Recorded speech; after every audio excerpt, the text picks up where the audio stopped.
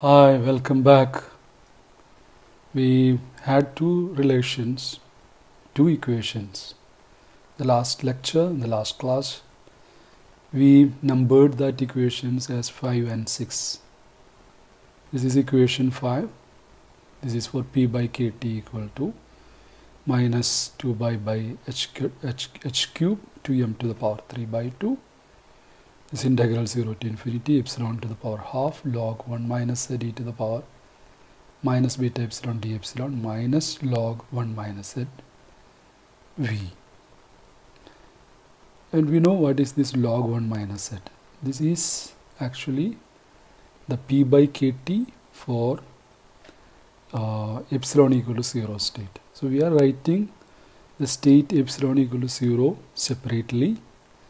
So log 1 minus z is the term corresponding to the epsilon equal to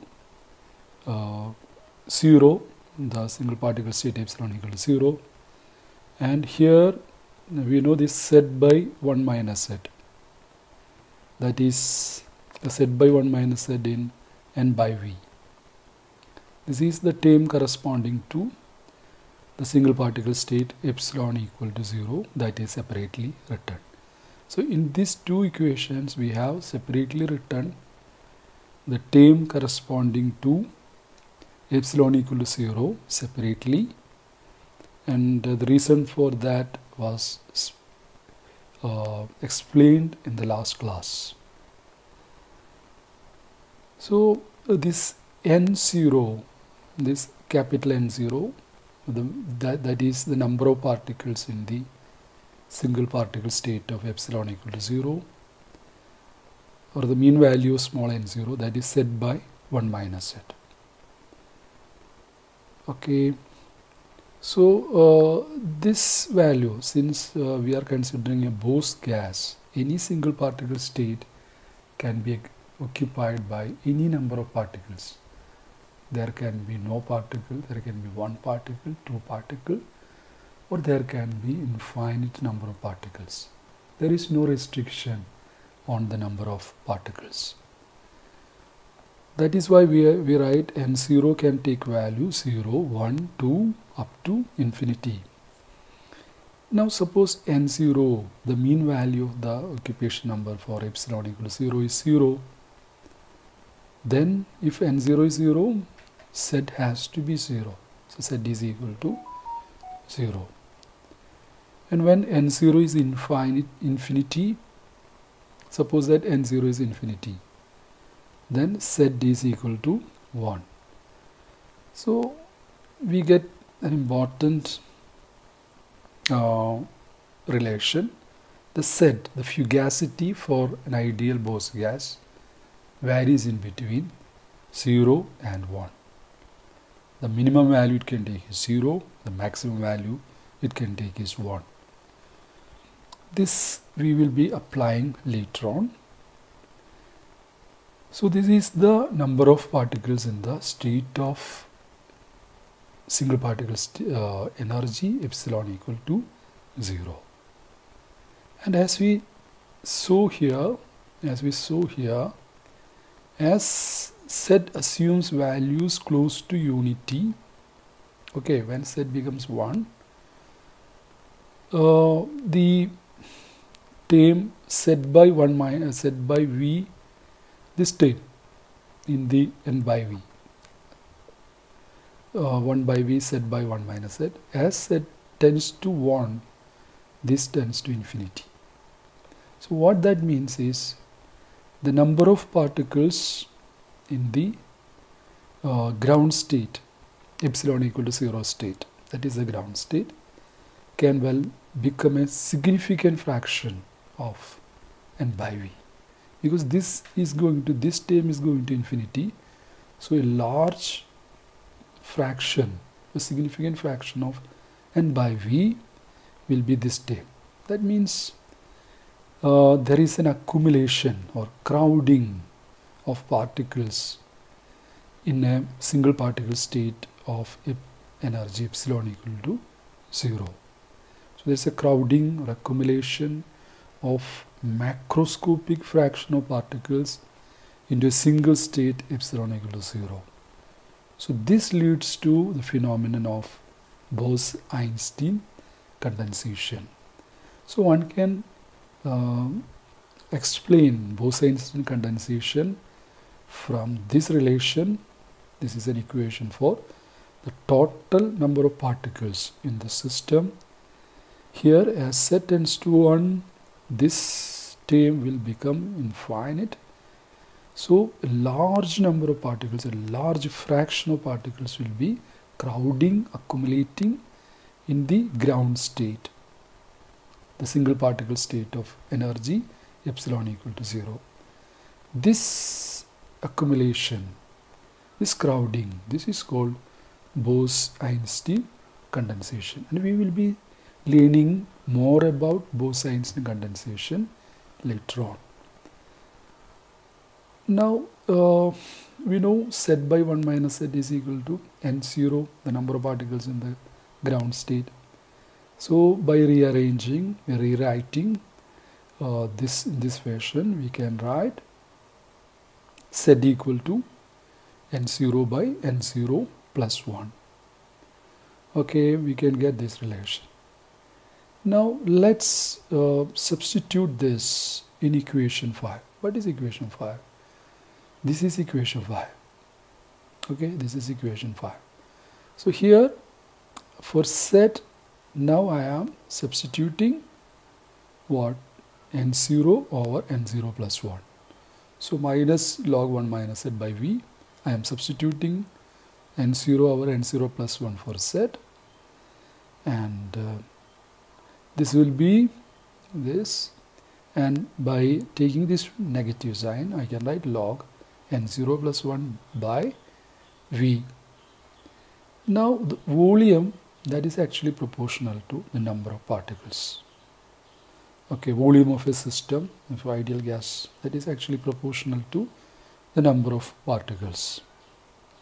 So this volume here in the denominator is proportional to n, and the numerator, you know, n0 can be a maximum of n. Okay, n0 is number of particles in the ground state. n0 can be n, capital N, the total number of particles in the system. So this is proportional to log n, this is proportional to n. So we have a term which is of the order of n inverse log n, n inverse log n, and so this will be very negligible for all values of z, because n is very large.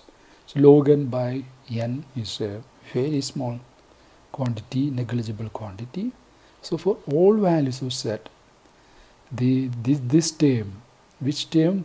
The minus log 1 minus z by v, this term is very, very negligible. So what we are going to do is, we neglect, since this is very, very negligible, we neglect this term, we are not taking this term. Okay, so our equation now becomes P by KT equal to this. We have dropped, we are not taking that term corresponding to epsilon equal to 0. But we cannot do the same in the sixth equation here. Here that thing cannot be done. So what we do is, we take this term, the last term, this is taken to this left hand side, it is taken. This is n0, z by 1 minus z is n0, the number of particles in the ground state. So our equation now is turning into n minus n0 by v, that is equal to this integral. So we have two equations. Now what we do is, we are going to integrate these equations. So how do we do that? We substitute this beta epsilon, we see beta epsilon here, we take beta epsilon as equal to x. Okay, so beta d epsilon will be x dx, or d epsilon will be dx by beta. So we make a substitution and it changes epsilon. Epsilon is equal to x by beta to the power half. Okay, so it becomes minus p by kt equal to minus 2 pi by h cube 2m by beta to the power 3 by 2 integral 0 to infinity x to the power half log 1 minus z e to the power minus x dx. So from epsilon we have now transformed the equation into an integration with respect to x. So now we are integrating with respect to x.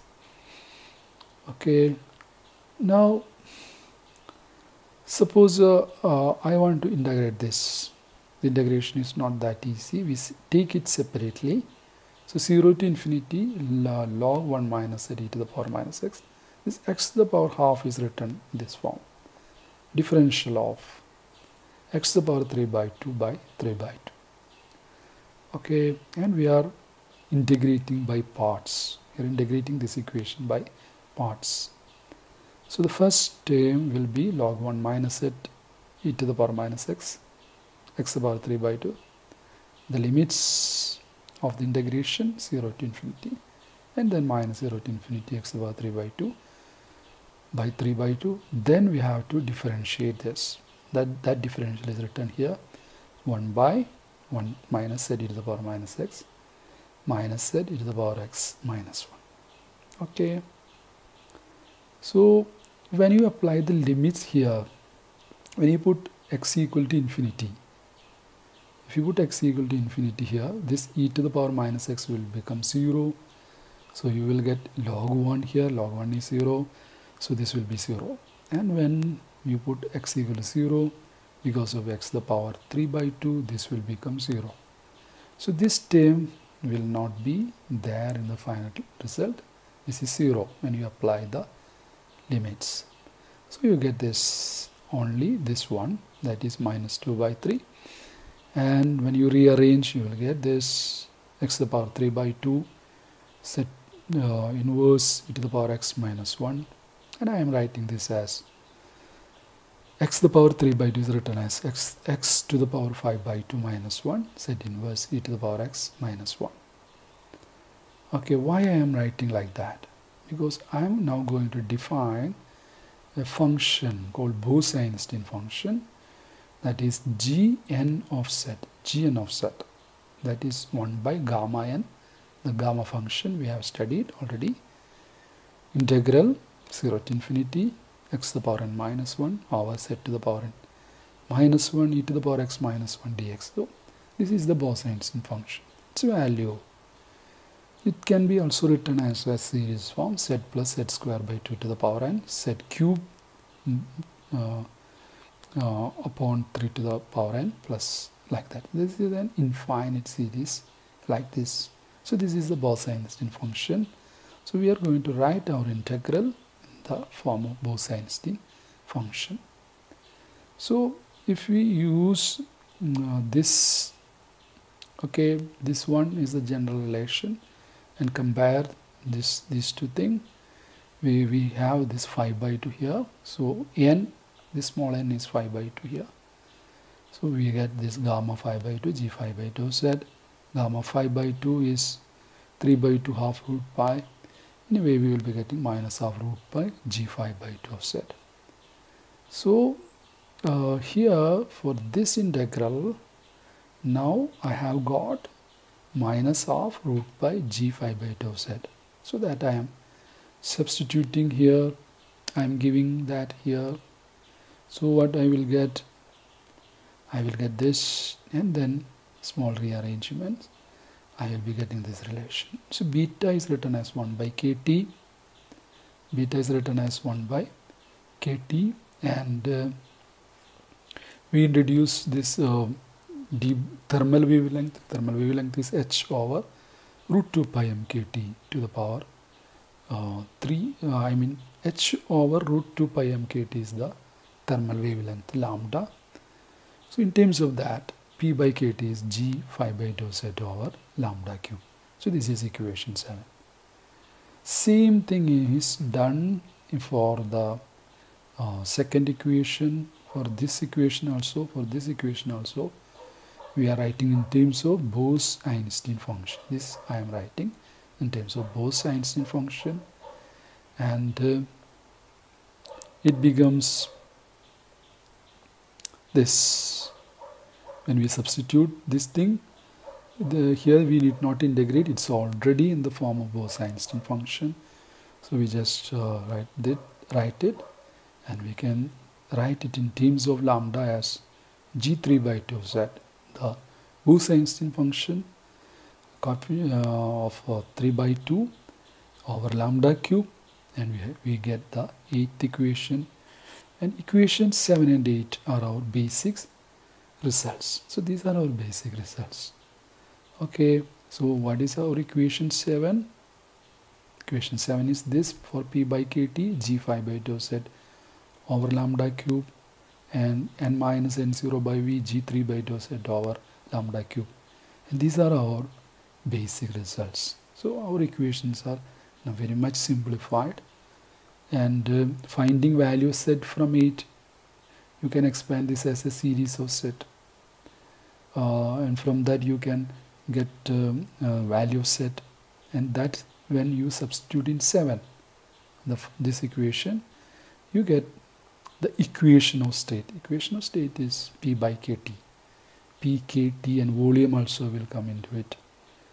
Okay, that would give us the equation of state of the system.